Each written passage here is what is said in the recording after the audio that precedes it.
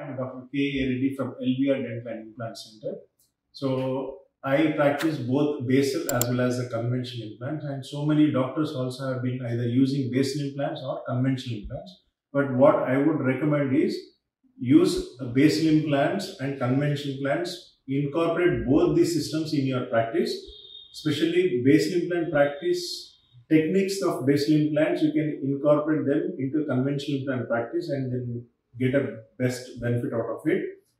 To make you aware of these things, like how techniques of basal implants can be used in a conventional implant case, today I am going to present a case where we can see the implants. Normally conventional implants are placed in a cancellous bone, whereas here I am placing the conventional implants using the basal implant techniques into the cortical bone, which is a basal bone. So one in a lingual cortical plate, one in the buccal cortical plate. So now you can see in this further video. I have come in front of you to present a beautiful case where normally any dentist would reject placing a dental implant, but how we manage this case and what exactly is this case, I'm going to give you a complete details, and I'll show you how the bone formation also have happened. So this particular patient had a 4/6 and 4/7 grossly decayed. Lot of pus discharge was there. So this patient got them removed, and when there was when we have taken this CBCT of this patient, if you can see the CBCT of this patient, there is so much of bone loss. You can see there is absolutely no bone here, and if you see the same section in 4/6 region, there is so much of there is no ulnar bone at all, and the ridge is very thin. So normally this patient has gone to 2 or 3 dentists, so they have rejected. Some have suggested ridge splitting, but what we have done is no bone grafts, no ridge splitting. We have placed implants in a different angles. How we have placed? In a 4/6 region where there is a lot of bone loss here, instead of placing implants right here, we have placed implant from buccal to lingual cortical engagement. So the implant, we have placed conventional implants rather than placing a basal implants. In a sectional cases these days, I am preferring conventional implants because we need some amount of osseointegration, we need amount of rigid implants. So I am not using basal implants in sectional cases. So here in 4/6 region, we have placed a conventional implant from buccal to the lingual.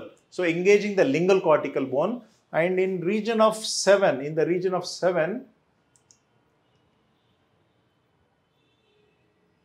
in the region of 7, 4/7, see there, if you can see, there is absolutely no bone at all. So what we have done is we have gone from lingual to buccal cortical. We have engaged, because as it is, if I had placed right implant, probably the implant would have been failed. But what we have done is we have went from lingual to the buccal, and we have placed one lingual, one buccal. In the next clinical videos and photographs, you can appreciate how we have placed and how the bone formation also has happened. So after 2 months, when we called this patient for a second stage surgery, I have placed these hex drives into the cover screws to show you the angulation at which the implants have been placed into the bone. The anterior one went into the lingual cortical plate, and the distal one went into the buccal cortical plate. And if you see, this little amount of bone formation also has happened over the cover screws. So what I would recommend is, if there is very little amount of bone on the cover screws, just remove with a BP blade. If there is too much of bone, then you may have to use a small surgical bud to remove the bone.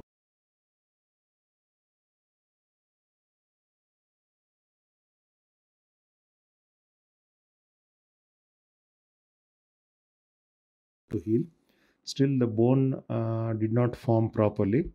So instead of placing implants in the cancellous bone, we have placed this in a lingual cortical engagement, and the distal most implant we have placed with a buccal cortical engagement.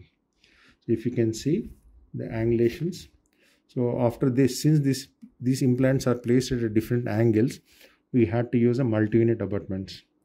Then now, after yesterday, we took impression and sent it to this RR labs, and they made a zirconia crowns 6/7, and if you can see, there is no tie base. Okay, there is no tie base, and they just finished in 1 day time.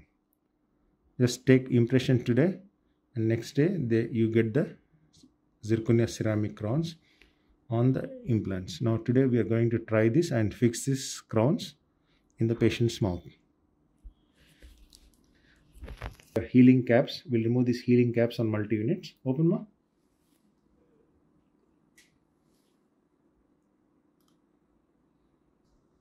Open.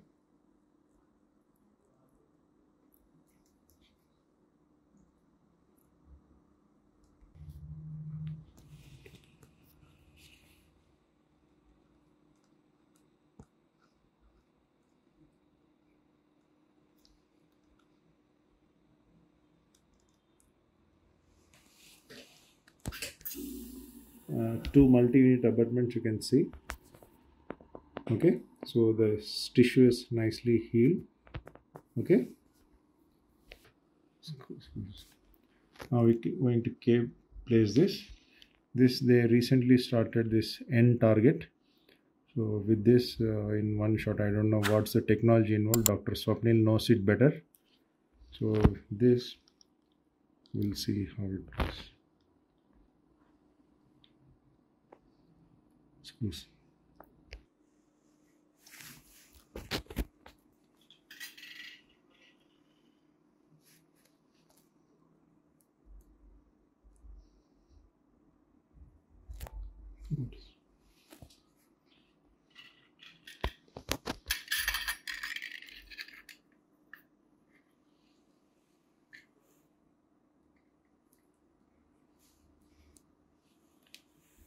Good.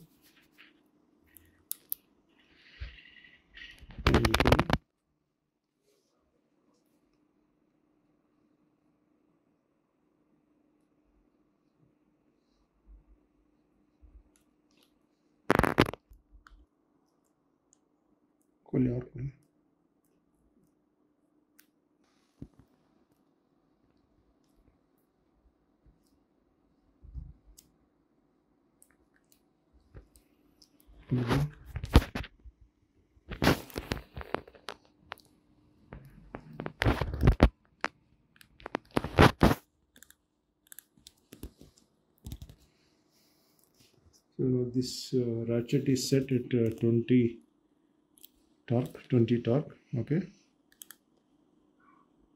it's breaking now.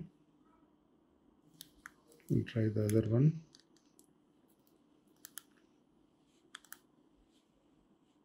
Okay,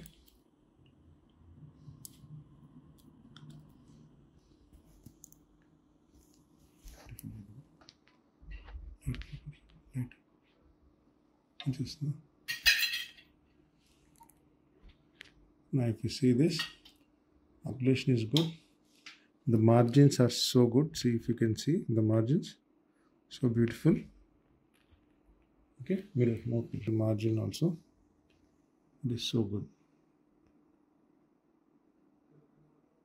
That's a multi-unit head. So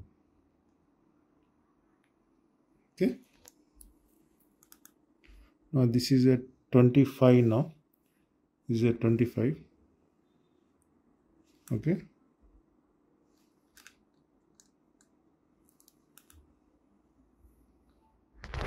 it's breaking, right? So I OPG X-ray and see how the fitting is. Okay.